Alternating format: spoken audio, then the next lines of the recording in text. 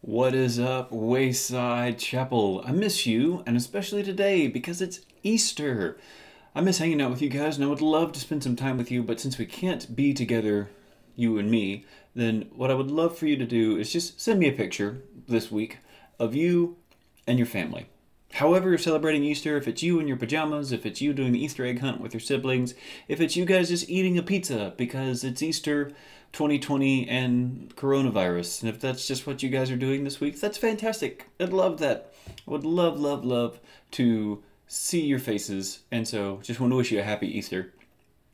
You know, I used to live in West Tennessee, and in West Tennessee we had these things come around a lot that we don't get a lot here in San Antonio, and they are tornadoes. Tornadoes were a big deal in West Tennessee. We would get them a ton.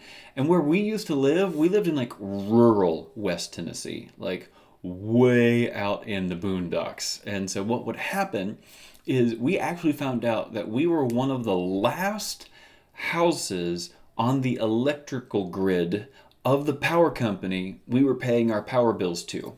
So whenever like the wind would get really bad, or a thunderstorm would come on, or heaven forbid a tornado would come around, our power would go out.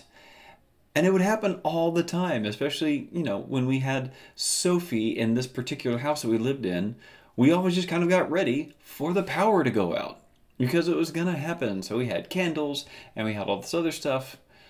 But we also discovered that there's a lot that we would normally do in our house that we can't do without the power.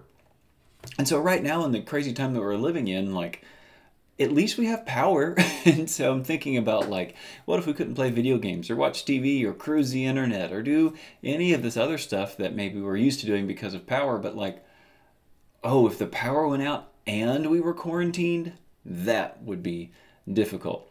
Having power is huge and it's super important. And it's what we're going to talk about today. We're talking about Jesus' power. So today we're going to look at a time when Jesus cast out demons. And this might be a familiar story to you, and if it's not, it is a crazy one. I love it. But first you got to ask this question: what is sin? As we're looking at Easter, we're talking about Jesus' triumph over sin. But in order to get there, we have to understand what sin is. The reality is, sin is a transgression of divine law. Sin is when we do something against God's law, and that's huge. It's putting our desires over and above God's desires. And we might think that we have power over sin. We might think that we have the power to choose to do the right thing, but over and over in our own lives, kind of like when my power goes out, we discover that we really don't have a whole lot of power. Now, this guy who Jesus was going to talk to and confront, it might seem like he had power. In fact, check out this story. This is Mark chapter 5. This guy who Jesus was going to go and he was interacting with, his name was Legion. And what was crazy is that people had tied him up with chains and with ropes, and they had sent him out of the city. But every time they tried to tie him down, he broke out of his chains. Every time they put ropes around his hands, he got out of them. He had powerful demons. And when he saw Jesus, those demons inside of him recognized who Jesus was. Mark 5, 6-8 says, when he saw Jesus from a distance, he ran and knelt down before him. And he cried out with a loud voice, "What do you have to do with me, Jesus, Son of the Most High God? I beg you before God, don't torment me." For he had told him, "Come out of the man, you unclean spirit." Now this is crazy. Legion can mean anywhere from 1,000 to 3,000 people. Legion was often a military term to describe how many soldiers were in this large group of an army. And so Legion was a thing that we could definitely see that Jesus is outnumbered here. And he says, come out of the man. It's one guy versus thousands of demons. And this is how Jesus talks about it. It says, "What is your name?" And he asked him. "My name is Legion," he answered, "because we are many." And he kept begging him not to send him out of the region. Now, a large herd of pigs was there, feeding on the hillside.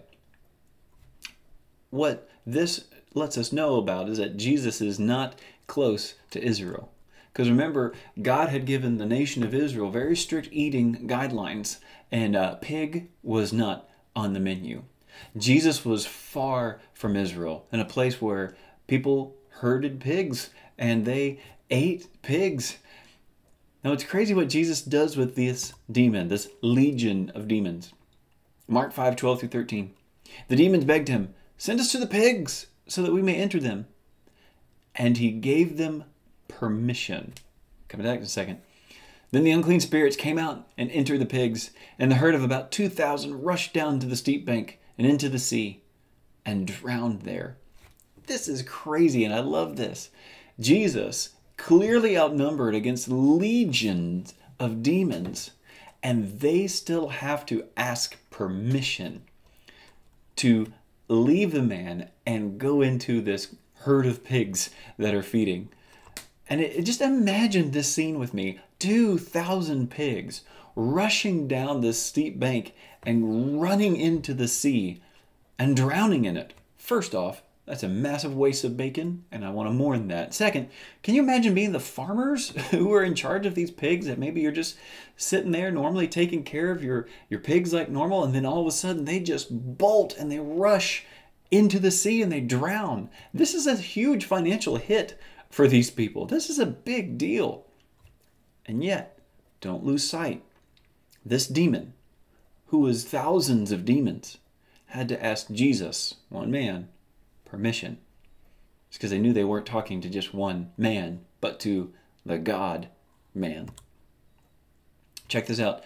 The men who tended them ran off and reported in the town and the countryside. And the people went to see what had happened. They came to Jesus and they saw the man who had been demon-possessed by the legion sitting there, dressed and in his right mind. And they were afraid. Seeing this man who was demon-possessed, who they had tried to tie up with ropes, who they had tried to tie up with chains, who they had tried to put clothes on to cover his body, all of a sudden, he's just sitting there, normal.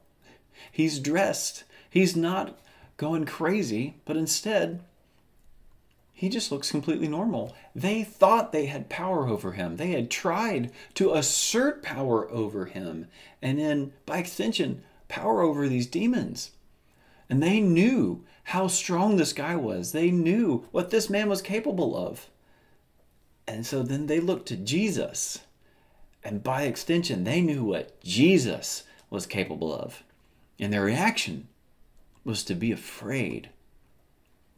Now, what Jesus did was he showed us that he has power over demons. But beyond that, this passage reminds us that Jesus has power over sin. And that's what we're celebrating today. That's what we're thankful for today. That Jesus overcame death, overcame sin, and showed us that he has power over it. So, real quick, you might be thinking about something that you're struggling with now.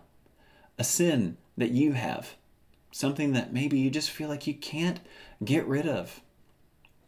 Hey, middle school student, no matter what it is, I promise you, Jesus is stronger. Jesus is stronger than thousands of demons. I promise Jesus is stronger than the sin that you have right now. If you need to just take a moment and pray and ask Jesus to defeat the sin that you have in you, that you might feel like is tying you down, has chained you down, it weighed you down. Now is your moment. Now is the time. Pray and ask that Jesus would conquer the sin in your life, the one you try to have power over but can't. It's a good news about this, is that we are saved when we put our faith and our trust in Jesus. Jesus has power over demons, and Jesus has power over sin, but not just everybody's sin. He has power over your sin specifically, over my sin specifically.